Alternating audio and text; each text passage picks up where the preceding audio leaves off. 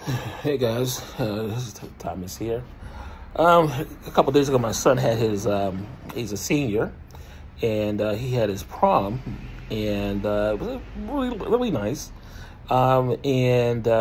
He had a great time, and all of his friends, they had their dates, and his date didn't show up on him because the young lady had got in trouble with her parents, and she could not go because she was staying out too late, which kind of reminded me of my story. What happened to me when I went to my junior prom. You'll see, if you're on YouTube, you'll see the icon right there with the prom, but he went, and he had a great time, and I was thinking about that, and with me, I didn't go because I was so upset about this whole situation. But my son was like, I'm still going. And I wish I had taken the time and went to the prom, the junior prom anyway, in spite of what happened. Because my parents paid for it, and it was good money. And they wanted me to have a good time, and I didn't go.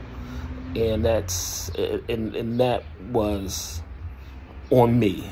And thinking about this whole situation and how his date didn't show up, and mine had some craziness going on, that he did go, and he had a great time, but I didn't.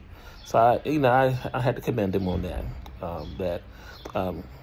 He didn't let it go, and he had a great time.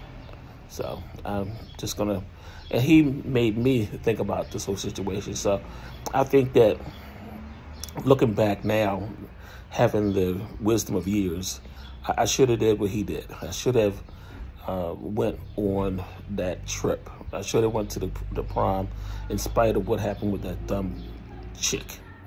So I have to commend him. So I have to tell him that. Anyway, you guys have a good day, and and be appreciative. Love on your kids.